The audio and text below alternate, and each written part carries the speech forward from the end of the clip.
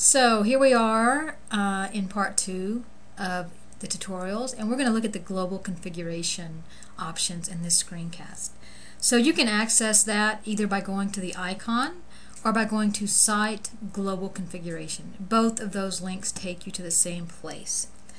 So once you go to Global Configuration, you have 3 options: Site, System, and Server. You just click on that and you'll see that it changes. So we'll go over briefly. There's a few things that you might want to change on the site global configuration options. One, if you ever want to take your site offline from maintenance or to install a plugin, you simply just click no, so the site would be off. Site offline, if you set to yes, it's going to be offline. Okay, we want it online, so we're going to leave it to no. And the offline message, you can type anything you want here where your users would see that if they go to your site and it's offline. This is your site name, and it shows in the upper left of your browser window. This is to select, this is the default text editor that you see when you're editing your Joomla articles. And the default is this tiny MCE. If you've installed another one and you want to change it, you would change it here. Most of this you can just leave to default. And also notice that if you hold your cursor over any of these options, it explains to you exactly what it does. So you can explore this in your own Joomla control panel. This is the global site meta description. Again, you can edit that for each individual content item, but this is the overall global description of your site. Here are your keywords. You usually want to leave this set to yes, these 2 options, unless for some reason you have a different preference. Search engine friendly URLs, you usually want that set to yes.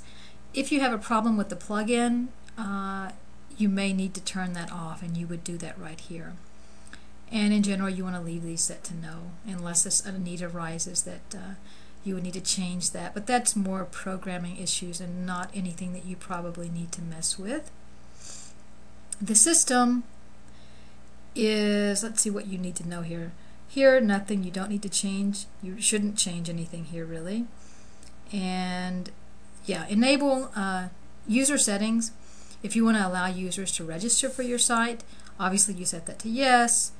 This is the type of registration. When they register, you can choose that. This allows this sends an email once someone registers, so they have to confirm their registration. And let's see down here, really there's nothing here that you need or want to change here unless there's an issue. Enable Flash Uploader. Again, these are preferences that you can explore in your admin panel because it's really self-explanatory. There is one thing here under Session Settings. By default, this is going to be set to 15, and that means if you take a break when you're working on a Joomla site for more than 15 minutes, you're going to be automatically logged out. So I usually change that to 45 minutes. And then the server options, you don't want to change these things at all, really. There's really nothing. This is set up by default, so you don't want to change any of these things. It's just for information if you need the information. When you install Joomla, these are all set up by default. So the only reason any of this would change would be if a programmer is doing some work on your site. So it's really not anything that you would need to change, but you might need the information. So that's information about your server. So that is really, yeah, most of these things you're not going to need. I'm just looking to make sure I'm not forgetting anything. Yeah.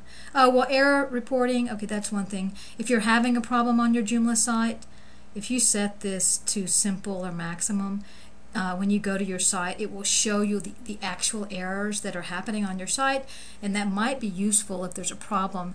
You can provide that to like your hosting company if they're trying to help you debug a problem. So that's pretty much all there is to global configuration, and we'll continue looking at these options in the next screencast, in the other options in your Joomla control panel.